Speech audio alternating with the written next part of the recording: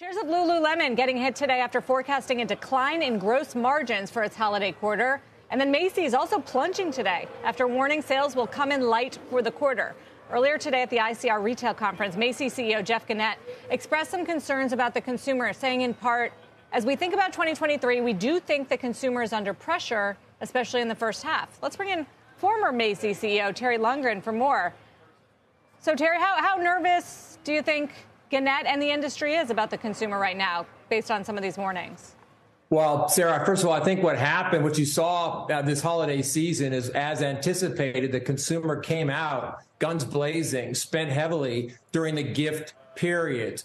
But what Jeff Gennette pointed out, and others have done as well, is that in between those gift-giving moments, the week before Christmas being important, Cyber Monday being important, all those peak giving periods were very, very strong. But in between, when consumers tend to buy for themselves, that weakened. And that's a bad sign for the longer term, because obviously we don't have the holiday spending momentum to carry us into January, February, and March. So I think that's what the concern is. I think that's why the warnings have been out there, not just by Macy, by others as well. Lululemon, you pointed out, and others. And so I think they're seeing this as a bit of a concern. Consumers getting a little bit nervous about whether or not they're going to continue this torrid spending move that they've been on for the last couple of years.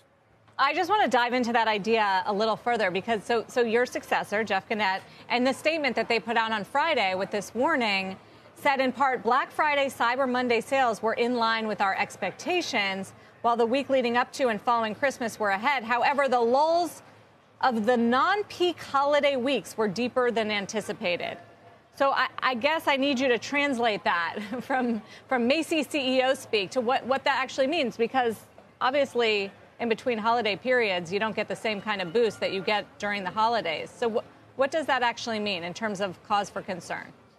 Well, what that I think just demonstrated, those comments just demonstrated, is that the consumer was stepping up, spending for those important gifts that they wanted to give, and they wanted to be proud of the gifts that they gave. But when it came time for, while they were in the store in between, just browsing and looking at opportunities for themselves, for their own events, they cut back, they held back. And that's what I think the concern is, Sarah. And I think that is reason to have some concern and some pause about the first half of 2023 in terms of discretionary spending. But on another category of spending, and you all have been talking about this a bit earlier in your program, is that consumers are spending on experiences, and that includes travel and hospitality. And so if they want to have those trips that they haven't taken, and they definitely still have not satisfied that need from early COVID days, that is going to use up a lot of what they could have otherwise spent on discretionary goods. I get it, but you know my next question, Terry, which is going to be, is this department store specific? Are we just reverting back to a period pre-COVID when department stores were being further pressured than some of the other retailers? Because we aren't really quite hearing this broadly yet. That's right. You're not, but obviously Lululemon's not a department store. But that's I mean, they still raised their revenue guidance. They just warned on margins. They're still growing 20 to 30% a quarter.